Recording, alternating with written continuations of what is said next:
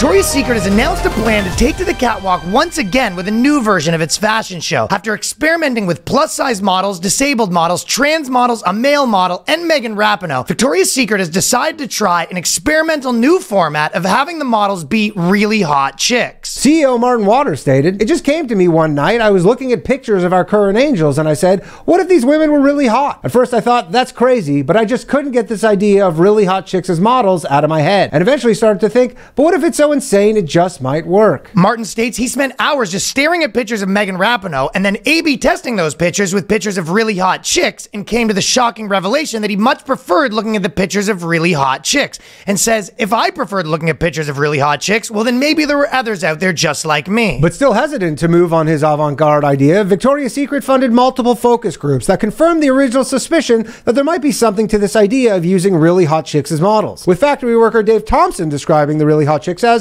much hotter. When asked about the blowback to the controversial new idea, representatives from Victoria's Secret have said, listen, any new idea as bold as really hot chicks as models will be met with some skepticism, and we're going to have to be very careful how we introduce it to the public. But Martin seems very convinced that this really hot chick thing has legs. Victoria's Secret has also stated that despite the favorable reviews from online critics, the current method has also led to constant stream of criticism demanding even less hot chicks, none of which has translated into sales. So it will be hard for the brand to bleed any more money than it already is.